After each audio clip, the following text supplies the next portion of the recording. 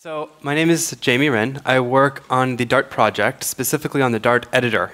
And so Dart is a new language. It was released a year ago at this conference. Very cool language. I'm not going to be talking about the language too much, although we'll actually see some code.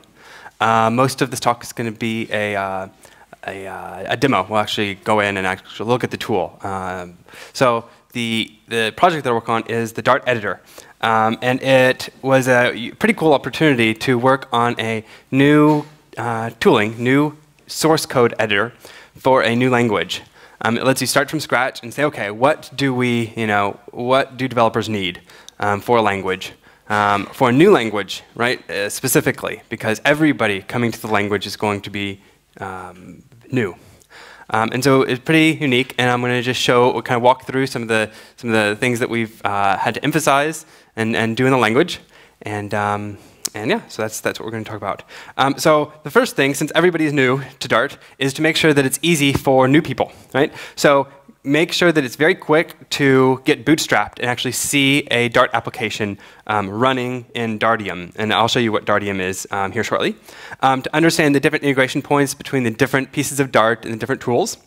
And since it is a new tool itself, an easy way to send feedback. That turned out to be one of the best features that we put into our tool.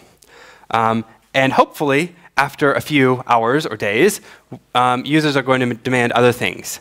And they're going to demand things like code completion and search and errors and warnings and quick fixes and things that they're already familiar with.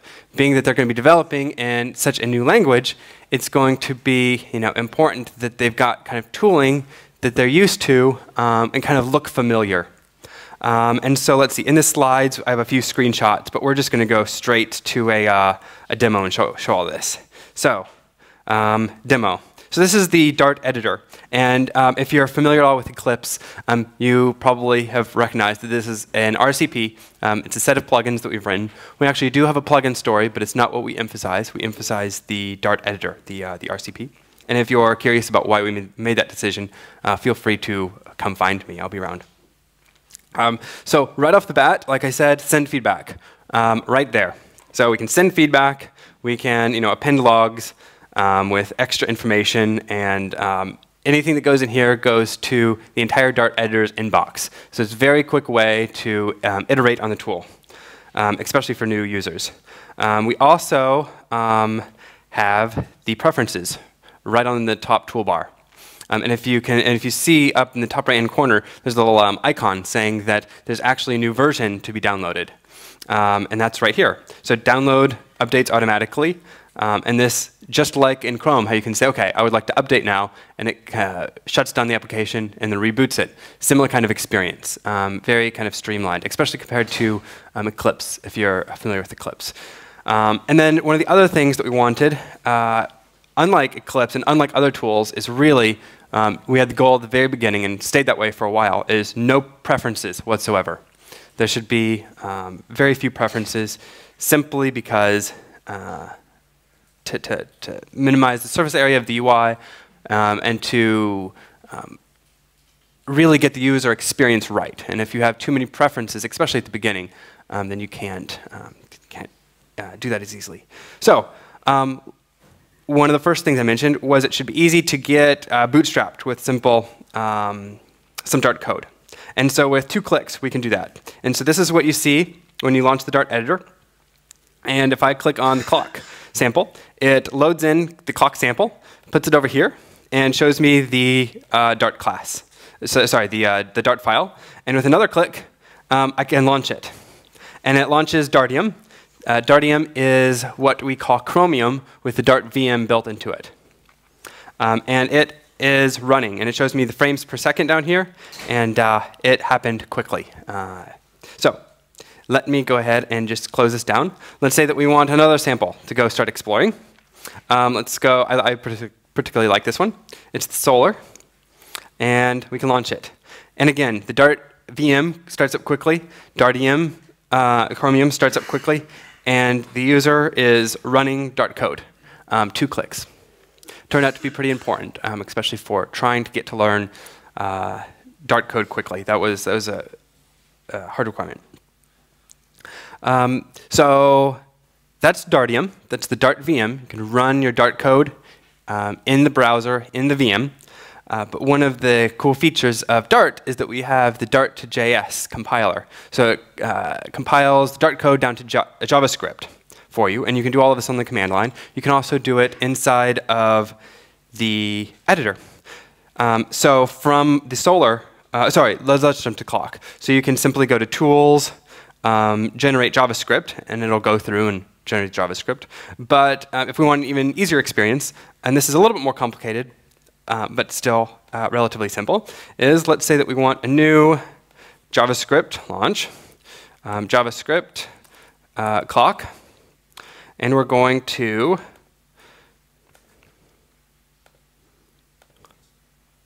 let's say we want Firefox launching our JavaScript generated version of this application. So when you hit run, it launches Dart to JS in the background thread. It's going to print out the output, and it puts the generated JavaScript right next to our Dart file, and then it's going to fire up Firefox, and here we go. So as simple as that. So you've got the Dart editor, you have Dart going on, Dart to JS call, all kind of seamlessly integrated. So I'm going to quit Firefox here. Now those are all samples. It's also important to have some new content generated, be relatively simple. So a few clicks, we can do that. So hello, GOTO.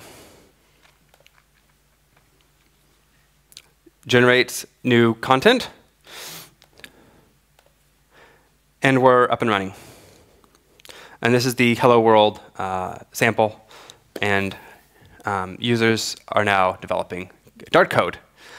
So there you have it. So that's the how to get Bootstrapped inside of the Dart editor for the first time. So now I want to show some of the actual, some more advanced features. So as you move on, so search. So a search experience inside of other editors, whatnot, can be cumbersome with lots of dialogues. I don't know if you're familiar with the Eclipse dialogues. You can specify, I would like to search for a particular field named this with this particular scope. Very powerful. We took a slightly different approach, which was to have just a search box at the top to say, okay, I'm searching for something, and I'm just going to start typing it in. And so from here, we can say, okay, well, this is using the information we know about the language and all the analysis we've run over the code. This is going to be a particular class, or they may want to search for the text inside of all of the files they have open. In this case, I start to type in planetary body, and a class pops up, and that's actually what I'm searching for. So let's go to that. So these are each of these objects are the things whizzing around the sun or around the planets. And so inside of the Dart editor, not only do we have different commands for quickly editing code, cut, copy, paste, all the kinds of standard things. We also have run a lot of analysis over to do things like the searching, to do things like call hierarchy. So let's say, okay, let me find, I'm trying to figure out this code. Let me figure out who calls this class, who constructs this class, to figure out where those planets are all coming from. And here's a method called start, and it's called 11 times from inside this. And if we zoom through here, we can see we've got our different planets.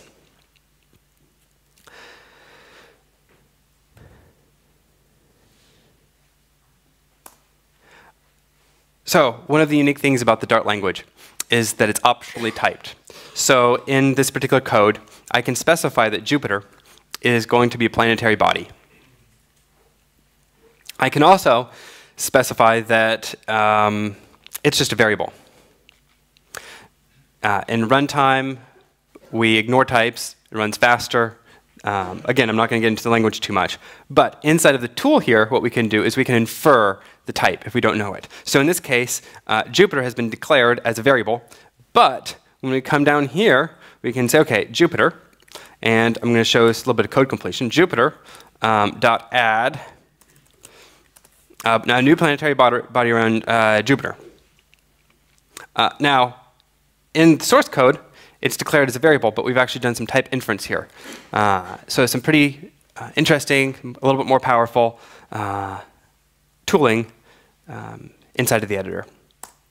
So here we can say new planetary body, and we'll get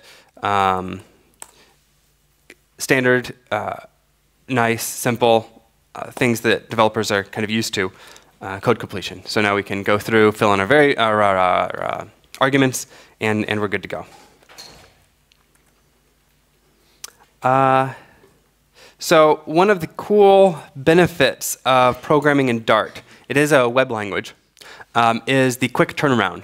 And when JavaScript or any web developer is working on the web, one of the coolest features is that you can say, okay, reload the page. I just made a text change. Reload the page again. I just made another text change. And so I want to show that off a little bit. So I said earlier that the VM is pretty fast. And so we actually have this story in here. So let's run the solar example again. And I'm going to leave Dartium up right behind me. So I'm at around 46, 47 frames per second. Let me do a little bit of testing, stress testing perhaps, on my application. Let's say that I want to see how it performs with a few more asteroids in the asteroid belt. So I'm going to save. I'm going to come over here and hit reload. And now we're down to about 13 frames per second. And you can see all the extra asteroids around. So the quick turnaround of being able to say, OK, modify a piece of code, refresh my browser, is something that developers don't lose, even though they're working in a more strongly typed language than other languages on the web. And so again, I mean, we can do it again. So we can say, okay, what if we just have one asteroid in the asteroid belt, refresh, and no surprise, we're running at higher frames per second. So the quick turnaround is something I want to show off. And finally, since it is a VM and we are calling out to it, we have a debugger. So I'm going to show off debugging support, and then I'm going to be out of time. So here's clock. We go ahead and launch it.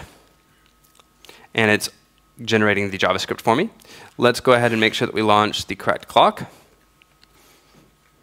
And there's a loop going through in my clock sample that's making sure everything's drawn. And every second it's called.